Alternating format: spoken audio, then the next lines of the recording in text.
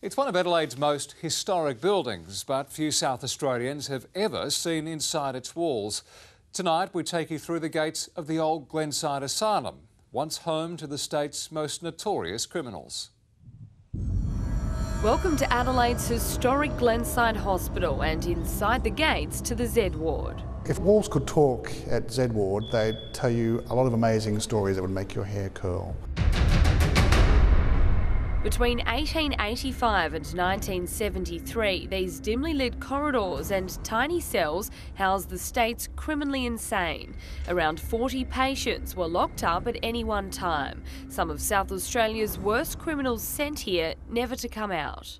People who'd actually committed crimes and were found to be mentally unstable would find their way to Z ward. A so-called ha-ha wall surrounds the property on Fullerton Road.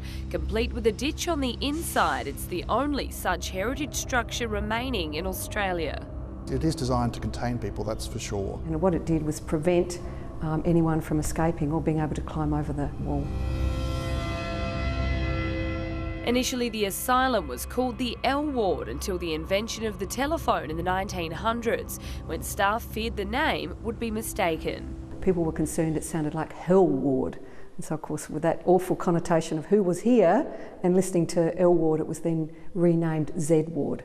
But while the stories of Z ward remain just as vivid as the scratch marks its residents etched into the wooden doors, the future of the facility is about to change. Power company Beach Energy has purchased the heritage building and is set to transform the space into offices.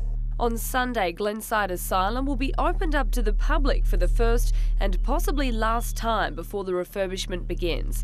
Tours of Z ward will take place between 9 a.m. and midday. I've had some very interesting phone calls from Ghostbusters. People want to come and exercise the building, or some people coming around just taking photos from the external and being able to watch the shadows and actually see what they believe are people in the windows. Now and then you feel a bit, I don't know, is there someone here? Justine Northey, 9 News.